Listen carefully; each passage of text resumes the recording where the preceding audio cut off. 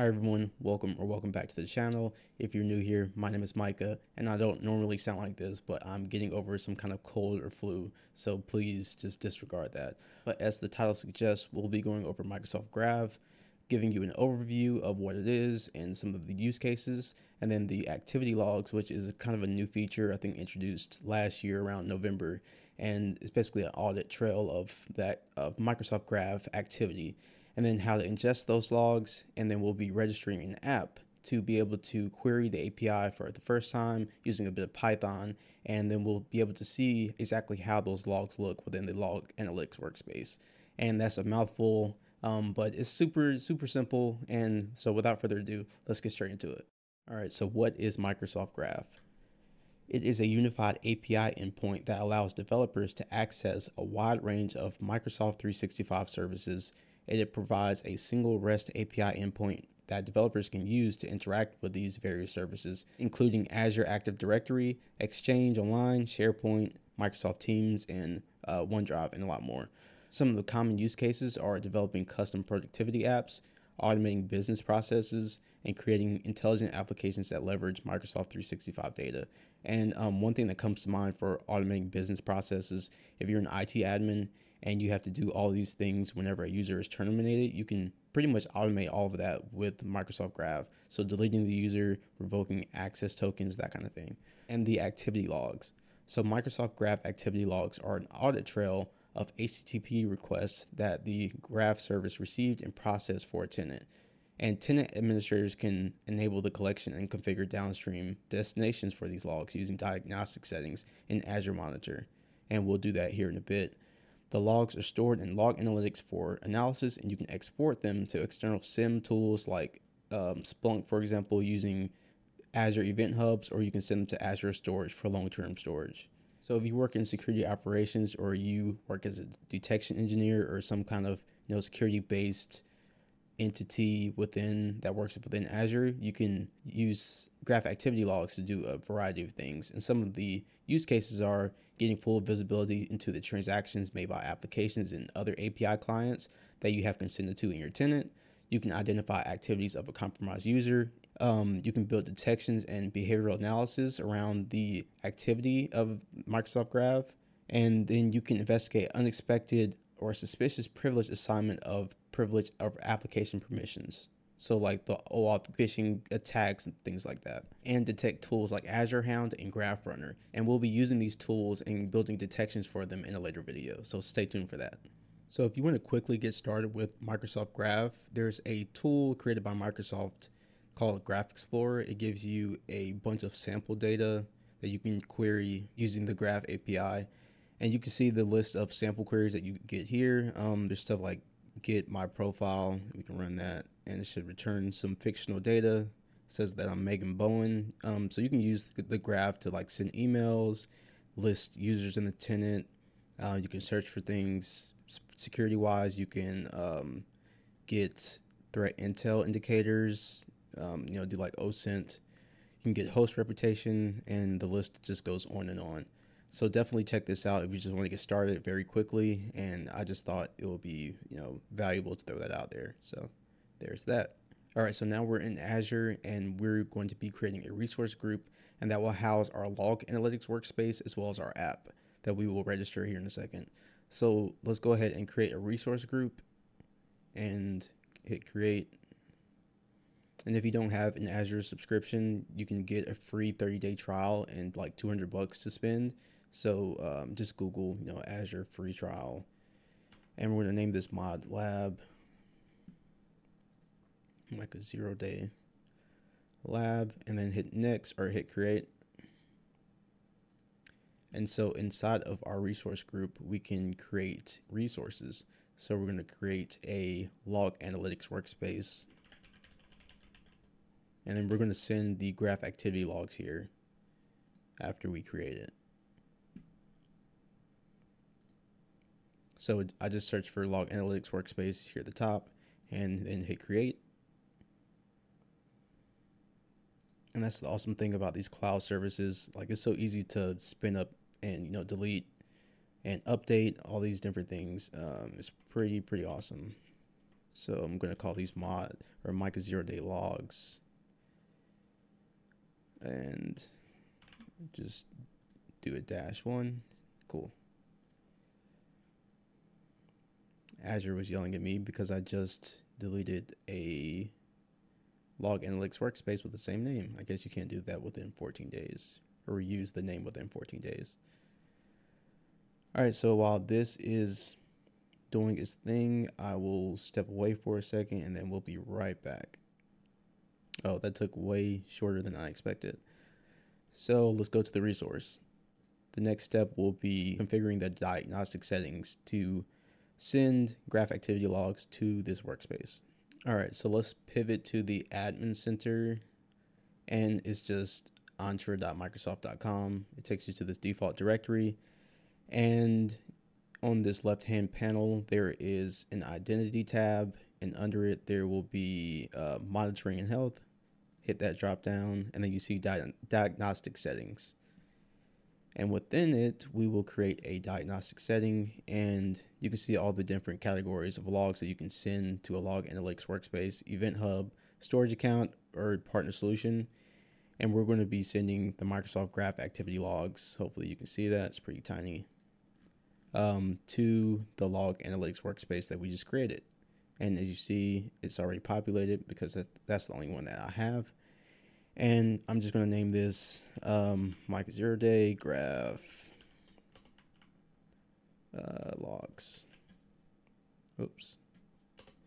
And hit save. All right, so now let's pivot back to my other tab, and we're going to search for app registration, and there it is. So new registration. And I'm going to name this graph test 1. Accounts in this organizational directory only. And then we're going to hit register. We just need this client ID. And then we need the directory tenant ID. So go ahead and copy these somewhere.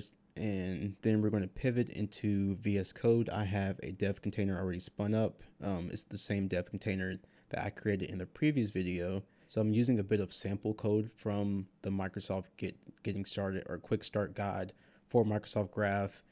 And you can choose a variety of different languages. You see there's Python, PowerShell, PHP. I mean, choose your pick your choice, whatever. And then you can download a code sample. The only issue is you have to have a developer account or a school or work account. You can't use your personal account. So if you don't have one of these accounts, you can go to my GitHub repo, and under dev containers, Microsoft Graph dev container.devcontainer. There's 2 Python files, and you can download these, and it's the same code from the quick start page. So just an FYI. And I have modified the code a bit here to list all the users in the tenant. So there's basically like this else if statement that displays a bunch of different options for the user. And then I created this method get users, and then it's called down here at the bottom. So what is get users actually doing? So get users is saying get users, or get this user object or users object from the graph client if users and users value are not empty, or they have values for each user and users.value, print user ID and user display name. Let's just run it and see exactly what it does. And there's one thing that we have to do before we actually can authenticate to our tenant. We have to the client ID and the tenant ID that I asked you to write down earlier, we have to replace those values with the information from the app registration that we just created. All right, hit save, and then we can run Python main.py, and it's located within, this folder, obviously. All right, so now we have to sign in using a web browser. So we can control right click or left click and copy our one-time code. And then I have to authenticate because I have 2-factor. Oh, I actually did already. So cool, consent on behalf of your organization. I mean, you don't have to do that, I don't think, but I'm the only user in this, or actually there's two users, which we'll see in a second. But again, this is like a test or demo account, so I don't care what happens to it. So I've signed into the application that we registered earlier, and we're getting an error for some reason. Oh, right. So I forgot there's this one thing we have to do real quick. So there we have to allow public client flows because that's just the way that this authentication works. Or there may be a better way to do it, but this is the easiest way I've found so far. So under the app registration and the app that we registered, there is our authentication tab, and then we need to enable the public client flow and then hit save. Now we should be able to run this Python, authenticate or sign in to with our app, and we should not get an error anymore, hopefully.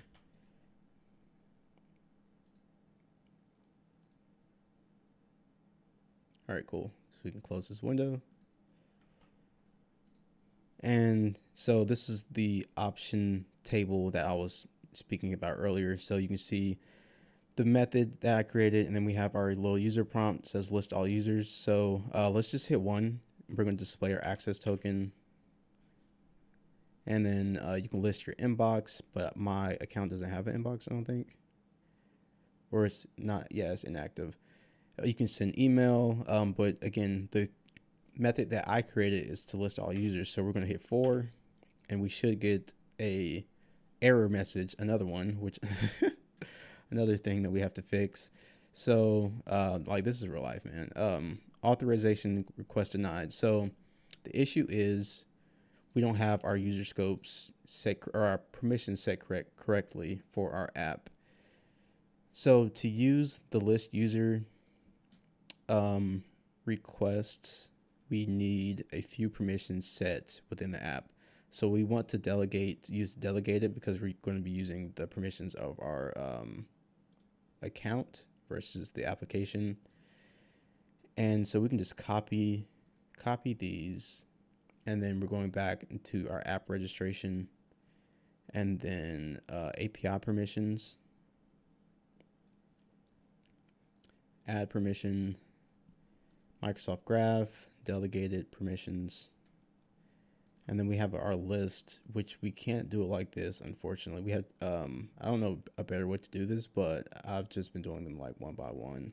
So I'll just skip forward. Well, I'll do one and then skip to the rest, or to the end. So user read basic.all, add permission, and then I'm sure there's a better way to do this, but I just don't know how. And then I'm just going to I'm going to add permissions for each one of these scopes. And I just realized at the end that I didn't need to keep backing out of the menu for each permission, but whatever. All right, so cool. Now that we have all of our permissions lined up and added, we can grant admin consent for a default directory, and that will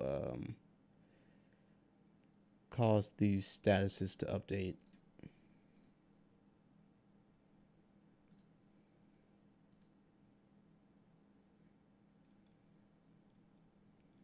All right, cool. So I just granted admin access for all of these permissions because I'm using my admin account. So, doesn't really matter too much. And again, this is a test account. There's probably some best practices for permission granting and things like that if you're using, if you're an enterprise or like a business account that you should consider. But again, I don't care about that right now. All right, so going back to our Python, we're going to do this one more time. I'm going to Control C out of here, or Control Z, whatever stops it. Clear our console, run the Python again, once again.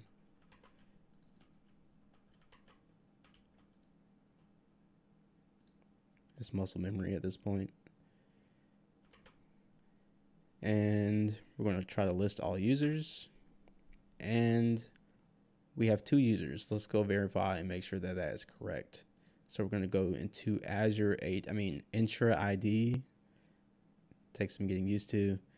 Go to users, and we can see there are exactly 2 users, me and our test user. So we have successfully authenticated to the our tenant using Microsoft Graph, our Graph app, and we should see some logs now. And if they're not here immediately, we'll see some here in maybe a few minutes. I think it said wait to up to 15 minutes. So we go to our log analytics workspace, and then we go to logs, and there's going to be there's always a pop-up. I guess not this time. I'm going to toggle full screen, make it a bit easier to see, and we can just look for the GraphActivityLogs table. So Microsoft GraphActivityLogs, and then we're going to just do limit. Limit just limits the amount of results that we get. Limit 10, I'm not sure exactly what's going to show up, so we can do the last 30 minutes. All right, so we already have a bunch of logs, I guess, from all of those failed attempts earlier. So I had a plan, I knew what I was doing, so we could generate logs. And yeah, there's a bunch of information that's returned. So I'm going to try to keep this simple so I don't have to blur out my IP address. I don't feel like doing too much editing. So, but we can see our tenant ID, the time generated, location, API version, request method, the status, things like user agent, the request URI, the endpoint that was queried, what time the token was issued, the user ID responsible for the activity, the app ID that's responsible again for the activity that was used by the user, the scopes of the app, and we can see all those admin permissions that we were talking about, this administrative unit read all, write all, application read all. So a bunch of useful information if you care about what activity is going on within your tenant regarding app registrations and things of that nature, just anything that the API covers, which is a lot. So if you aren't already ingesting GraphActivityLogs, I highly suggest that you do, because you can uncover anomalous activity. You can detect things like Azure Hound and GraphRunner, like I was saying earlier, because those create API calls, and all of the activity that was previously undetectable because activity logs weren't a thing, you can now. And so if you aren't using these, you are you're missing a very important part of your Azure activity. All right, so yeah, that's pretty much it. That's the video. I hope that you got something out of this, and I'm going to continue to play around with this a bit. Like I was hinting to earlier, I have some more videos that I would like to do surrounding Azure Hound, GraphRunner, and a bunch of other Azure and AWS stuff. Like I said, I'm going to continue down this path of cloud learning and getting hands-on with this stuff. So hopefully you enjoyed it. If you did, leave a comment, like, subscribe. We highly appreciate it. Stay blessed, and I'll see you on the next one.